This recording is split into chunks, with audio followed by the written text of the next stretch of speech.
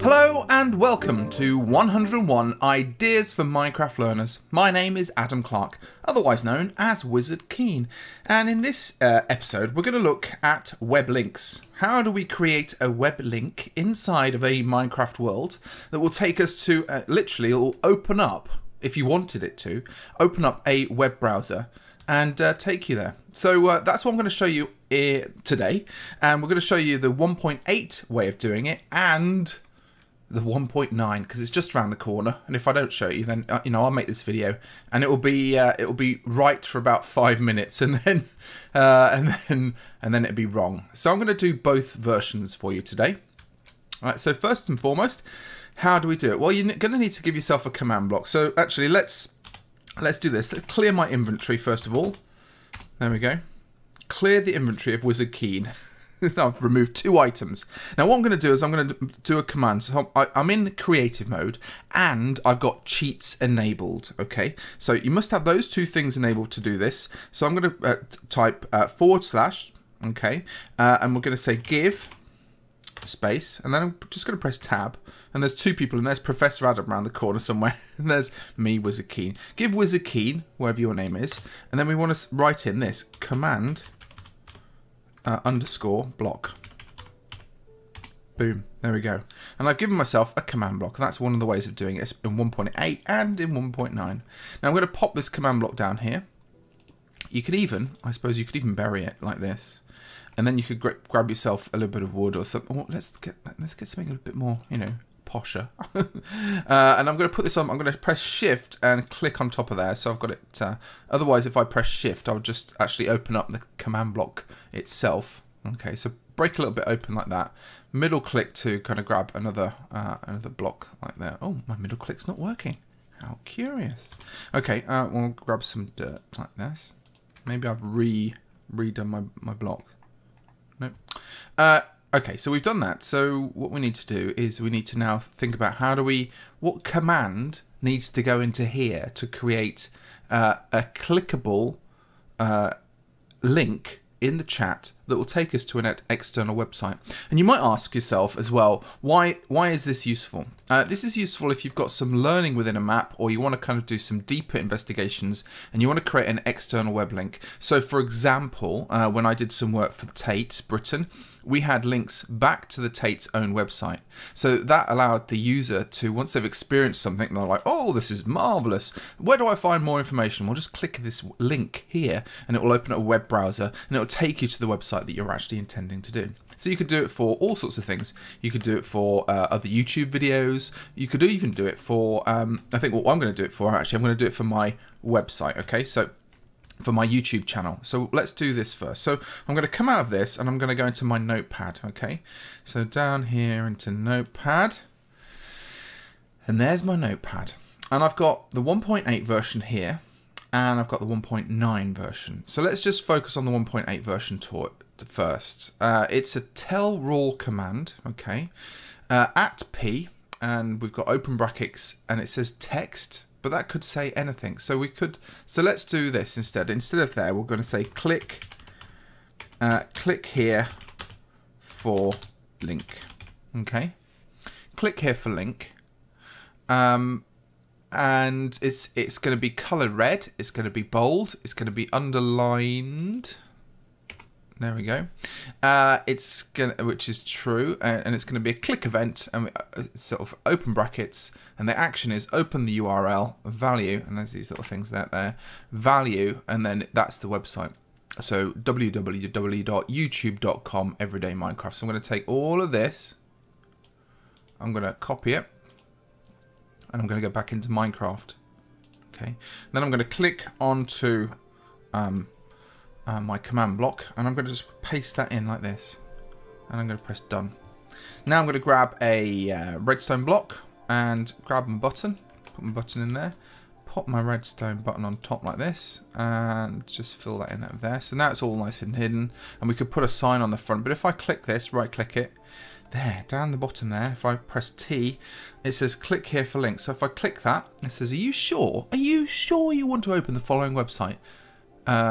HTTP, youtube.com everyday Minecraft. Never open links from people you don't trust. Very, very good advice. And I'm going to say yes. And there it is. It's opening up the website to my channel.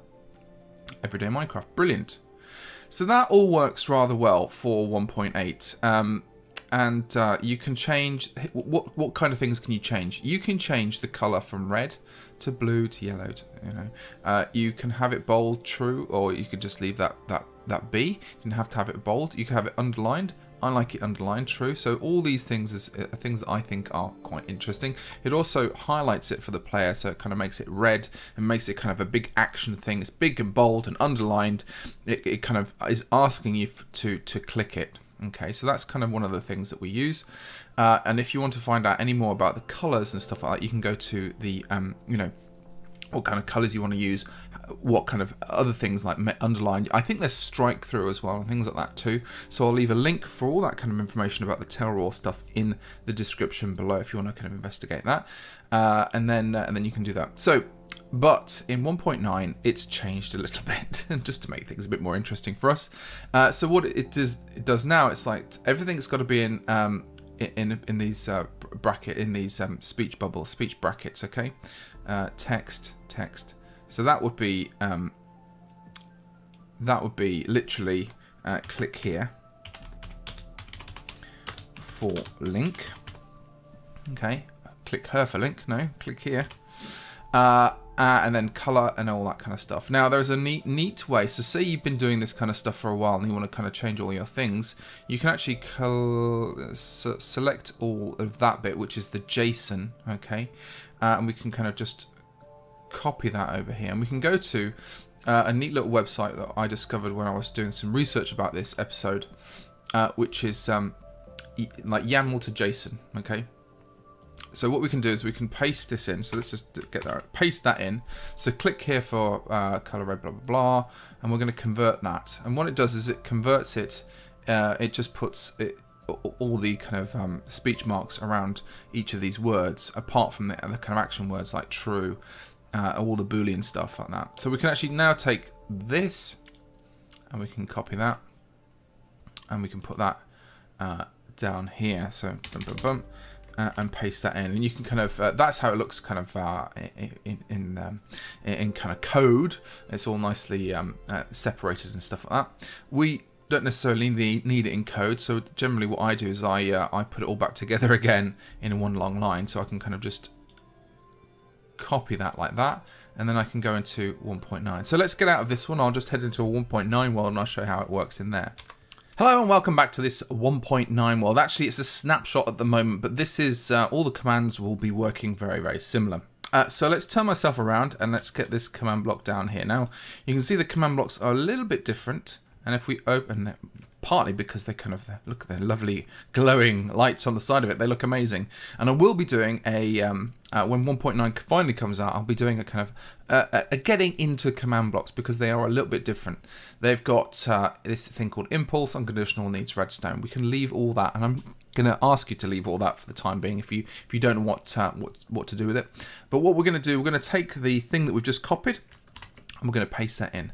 Now I always nip through just to make sure it hasn't copied any kind of weird sometimes you might see a funny weird character in here, okay, and it's where a space has come, or there's a weird it looks like almost like a picture, and you want to get rid of all those things if it's accidentally copied that through. Sometimes when you copy and paste things, it copies invisible characters that is meaningless for the command block, so you must nip those out. So, but as you see, this has all got the speech marks around each of the words, apart from the Boolean ones like true or false.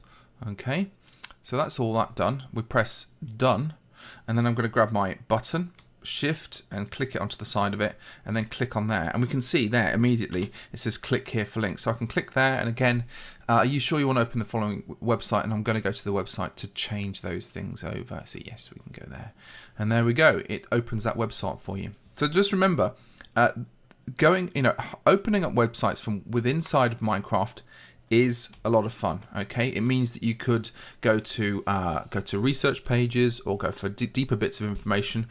Or I'm sure you could come up with lots of other ideas for why would you want to link Minecraft elements into a website. So maybe you're thinking about, maybe you've built some Roman ship or something like that and you want to kind of show the original source material, or you want to reference something. So it's super, super good for learning. And maybe, just maybe, it will end up as a feature within the educational edition. I don't know. Wouldn't that be great though anyway? So that you can instantly reference things like that as well. So I just want to say thanks very much for listening and watching. And if you've got any more suggestions about how you would want to reference things, or what kind of websites you might think about putting into Minecraft maps, or maps that you've already done that you want to share with a wider community, do let me know in the description below, in the comments below. And until next time, I just want to say thanks very much for listening, and I'll see you all later. Bye!